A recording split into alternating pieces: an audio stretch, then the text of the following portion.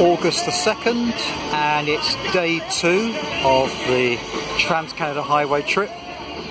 And you may think, what on earth am I doing taking a picture of someone playing music? Well, end of day 2 means we've gone from around Albany in the US, and we've now gone across the border into Canada, and we are in Niagara. So you can probably guess by now, as I pan round, what you're going to see is Niagara Falls. Yeah, that's the first bit. That's the part of Niagara Falls over on the US side. Not bad. See the famous Maid of Mist going down the falls. But that's really the appetizer, because as I pan round, we get to the major part of the falls, which is the Horseshoe Falls. And there we go. It is really quite stunning.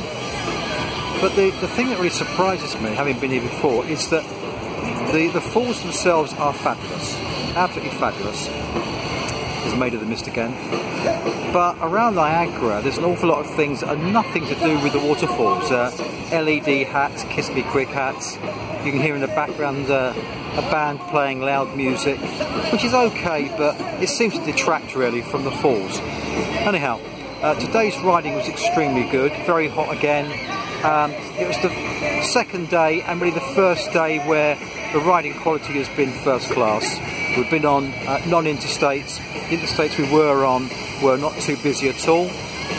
Decent surface, not much traffic, and it's just been a very pleasurable day. 4 1.5 hour sections. We've got to Niagara in decent shape, ready to go out and eat, and look forward to our first weekend in Canada. So that's where we are. We're at Niagara. I'll just pan back one more time very quickly so you can take a look. There you go. In terms of a first significant stop, to see something of significance, I think it's difficult to do much better than Niagara Falls. There we go. Now we move on. We will speak again on the 3rd day.